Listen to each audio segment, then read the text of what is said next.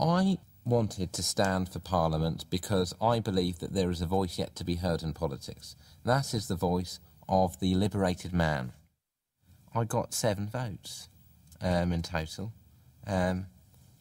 which is a shame because I know more than 7 people.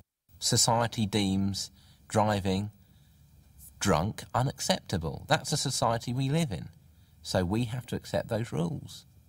What do you think about it?